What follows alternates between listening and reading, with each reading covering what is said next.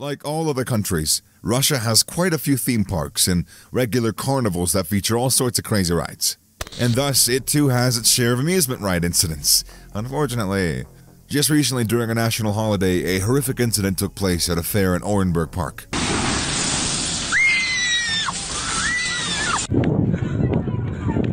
The terrifying incident was captured on camera, and sadly, many of the injured were children. So, we take a close look at the circulating video and the information available. We can only say that it's quite a miracle that nobody died. Still, some of the injuries were serious.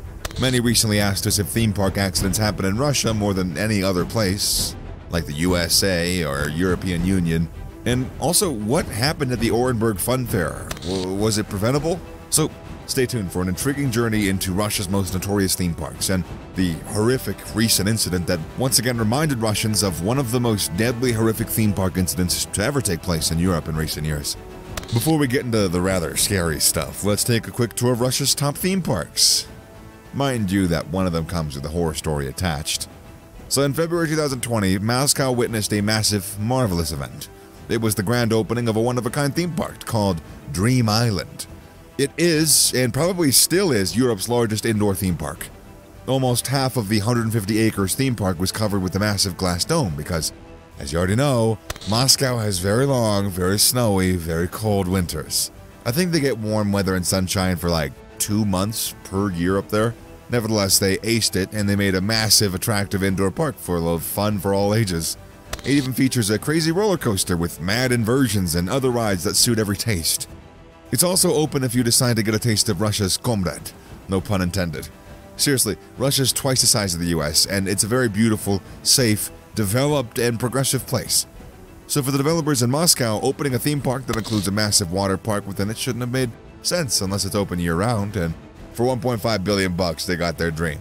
In this fun mania spot, there are 9 themed zones, including Hotel Transylvania, licensed from Sony Pictures, the Smurfs, licensed from the Belgian company IMPS, Teenage Mutant Ninja Turtles from Paramount, and Hello Kitty from Sanrio of Japan.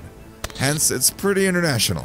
What? You thought they built the Comrade Lenin coal mines ride and Stalin shoot a Nazi sniper range? No, that'd be fun though. It is modern Russia, not the 1930s, unfortunately. They even have promenades resembling the streets of world capitals and famous cities, including Rome and with a Colosseum in miniature, Barcelona with Gaudi's buildings, and London's Big Ben clock. And of course, we can't just skip the matter of roller coasters because they got a few, such as the Race of the Future Spinning Wild Mouse and Shred the Sewers, an awesome multi-launch coaster themed to the Teenage Mutant Ninja Turtles, which boasts 4 inversions and can reach speed up to 50 miles an hour. I love roller coasters. So good. Okay, so the sad stuff now. Another one of Russia's famous parks is Transval Park, which was a popular water park in Yasenovo in South Moscow. It too had a massive dome to make it available for patrons all year round, and it featured unique heated pools, including a wave pool and a twisted river for tubing. It became one of the most popular attractions in the Moscow area, and a symbol of the country's bloom of private enterprise. However, the joy and happiness associated with this magnificent water paradise among the Russians didn't last. Less than 2 years after its grand opening in June 2002, the roof collapsed at exactly 7:15 p.m. This is on February 14th of 2004, and 28 people were killed, and that includes 8 children. Additionally, 193 people, including 51 kids, were injured, some quite seriously. It was a truly horrific nightmare, and since it's not the incident we promised to cover in this video, we'll cover it in another video. So, yeah. Make sure to subscribe and hit that notification bell icon. So, let's take a look at a less deadly but still very sad and terrifying incident that happened in Orenburg, Russia earlier this month. The incident occurred on Saturday, May 6th, during celebrations for the 50th anniversary of the Soviet Union in the main city of Orenburg Park. Orenburg is a beautiful Russian city of about 600,000 people, and it was historically known as Shkalov. Today, it serves as an administrative center in Orenburg Oblast. By the way, Oblast means regions or province. So it's located in western Russia on the Ural River at the Sakhmata confluence. So it's a very advanced city with major engineering industries, producing heavy industrial and agricultural machinery. It also produces a range of consumer goods and foodstuffs. Additionally, it's rich since it boasts natural gas facilities. Anyways, it was a fine Sunday. The weather was good, and happiness filled the place when disaster suddenly struck. The horrifying incident was captured on video, and it shows a chair swing ride, a carousel type, collapsing very violently and very quickly. Almost everyone who was on the ride was injured. 2 of them, including a 10-year-old girl, sustained serious injuries. The little girl is still in a coma.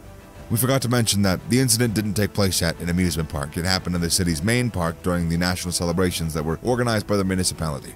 The ride was a rental. The children and the young at heart riders were going round and round relatively fast, laughing and smiling in their seats, which held by chains to the swing's roof, when suddenly that roof collapsed, sending the riders to the ground while the ride was moving. And in a scene from hell, the roof, along with the chains, fell on top of their heads. That was something that nobody would ever want to see. The person who was filming the horror as it unfolded on their smartphone had a child on the ride, and we can only imagine the shock and the pain that they had to endure.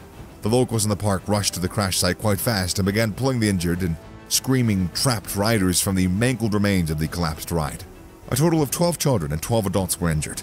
Almost all of them were treated and released from the hospital, except for a 27-year-old woman who's now in stable condition and a 10-year-old girl who sustained serious head injuries and was still in a coma at the time that we make this video, unfortunately.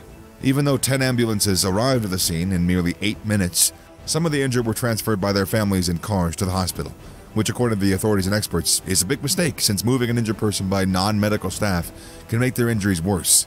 The whole city went into a state of shock and the police placed some people under arrest, bending charges, and to ensure that any possible criminal negligence suspects don't skip town while detectives investigated. As soon as the investigators arrived at the scene, they uncovered that the 17-year-old carousel ride was poorly maintained and that it seemed the owner was masking the rust with paint to make it look new and safe. Within hours, the mayor's office announced that the incident occurred as a result of a mechanical failure. However, the mayor's office itself, by this time, was under investigation because it was partly responsible for the rental rides at the fair and all related inspections. It was simply obvious that someone was cutting corners.